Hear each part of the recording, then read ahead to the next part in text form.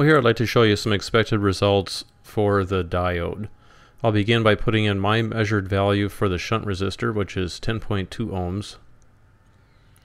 And let's just try some sample points here for the applied voltage.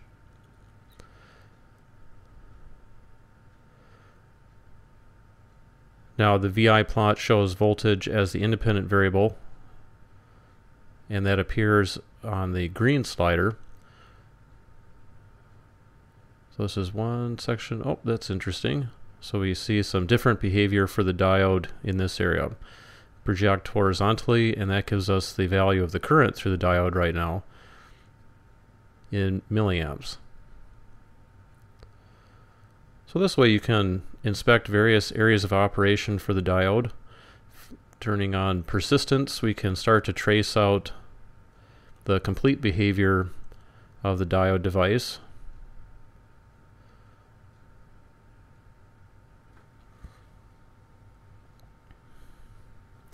Now you see a lot of action happening right here. If we wanted to zoom in on that, so to speak, you can adjust the ranges, or the range of the plot. Say I'll go from -2 volts to 1 volt. Let's try redoing that plot again. This way we can see more detail on what's happening in that transition region from the flat to the more vertical portion of the VI curve. I'm going to go ahead and do an automatic sweep over this range so you can get a nice plot with uniform spacing of the samples. Now let's try doing 50 samples for this.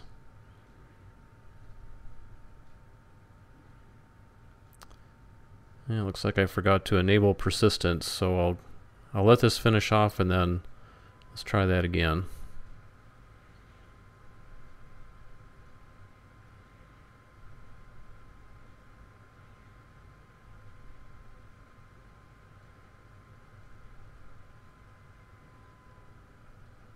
I'm going to expand the range of the applied voltage just a bit to make sure that we fill the entire plot.